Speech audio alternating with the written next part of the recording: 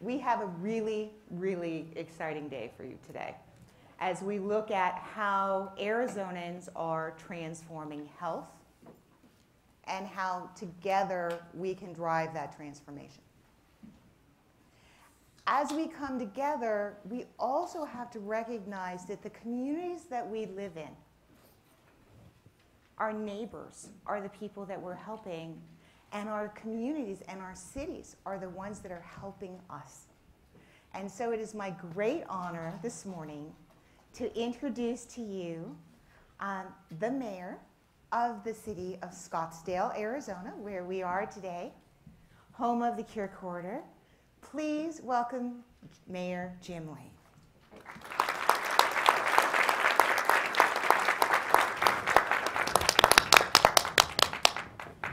Thank you and good morning, everybody. And I'm going to keep the volume up so I don't see any of those heads hitting the table, and we don't get inflicted with the increased volume on the sound system here. Obviously, the theme of this conference is transforming health. As we saw from maybe the statistics that we just went through here just before this the opening remarks, it's been an important factor in just about every aspect of not only our life but our economic health, and as far as the country is concerned as well. And it will have far-reaching effects as we continue to transform health. And health transformation is happening every day here in Scottsdale and in our Cure Corridor, Scottsdale's Cure Corridor. Now that's a geographic designation really for an area that runs east and west from what would be East Shea Boulevard near Fountain Hills all the way to the Scottsdale Air Park on the west side. So it's a general geographic area around that corridor of Shea Boulevard.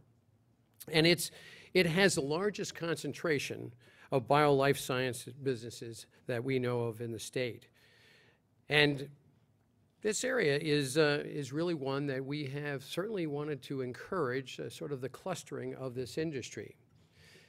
And it has had a very high degree of success in that.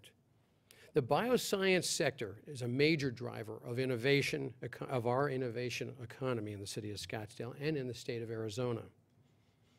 The biomedical healthcare industry in Scottsdale produces $2.5 billion worth of direct economic output for us, and $3.5 billion worth of indirect economic output. Life science innovation follows a path of discovery, development, and delivery. Healthcare leaders, our healthcare leaders in Scottsdale, never stop asking how we can find new solutions for patients and their maladies and medical maladies. For example, we have Regenesis Biomedical. I believe Scott Brooks, President and CEO, is here with us today. Is one of Scottsdale's most exciting medical device innovators and is dedicated to improving human welfare through the research, design, manufacture, and sale of energy-based medical products and services that alleviate pain, restore health, and improve the quality of life. And those of you who are in the industry know that in eliminating or alleviating or mitigating pain has a lot to do with the survivability of a lot of maladies, giving time to cure. TD2, where our President and Chief Scientific Officer, Dr. Stephen Gately, and his team assists pharmaceutical companies in the development of new drugs based on the specific molecular profile of individual cancer patients. TD2 has managed and designed hundreds of preclinical and clinical engagements that have measurably improved the drug discovery process in one of humans' most complex disease area, and that's cancer, of course. TD2's unique application and approach to patient identification, high throughput, computational chemistry, and advanced genomics and diagnostic data analysis gives the company a distinct and sustainable scientific advantage toward accelerated drug discovery in the fields of oncology and rare diseases. Healthcare delivery in Scottsdale, Scottsdale Healthcare, the Mayo, anchoring the Cure Corridor, bring life-saving and life-sustaining innovations to patients here in Scottsdale and also helping visitors from around the world. I should say medical vacations, or I should, we'll call them medical vacations, but in any case, I don't know how much of a vacation it might end up being, but nevertheless, is a significant add to our tourism, our strict tourism industry in the city of Scottsdale. And it's by the virtue of those great healthcare providers that we have here in Scottsdale and frankly across the valley. Telehealth technologies are enabling improved patient care and improved patient satisfaction, both locally and globally, with solutions developed and delivered by innovative Scottsdale companies, including MeMed and Global Med. Health and wellness are an integral part of Scottsdale's community identity, and the accomplishments of the medical and healthcare visionaries working in Scottsdale have the potential to improve and extend the quality of life for millions of people. Certainly, I'm extraordinarily proud, as I can be, of the industry that is represented in this room and across Scottsdale and in our Cure Corridor, and to their mission. Now, some people would ask, and I think it was proposed with the opening remarks, what exactly is the city, what is the city's part? What play do they have in this industry, in the advancement of that transformation of health care? And I'd like to think that our primary goal is to provide an environment that's conducive to not only attracting that type of industry, but also to facilitate the level of innovation and collaboration to the extent that we can as partners with our industry, this industry, to make sure that the environment is really one that is innovative and that does provide that transformation in healthcare.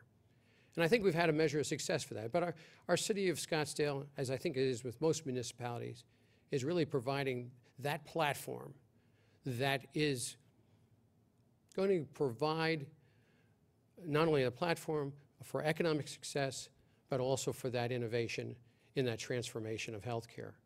And we feel with the Cure Corridor and some of the facilitation and the connection points that we've had within that, the inventory, if you will, of the businesses in the biomedical and biotechnical field, I think we've played a significant role in making sure that it continues to grow in a healthy way, in a collaborative way, and an innovative way.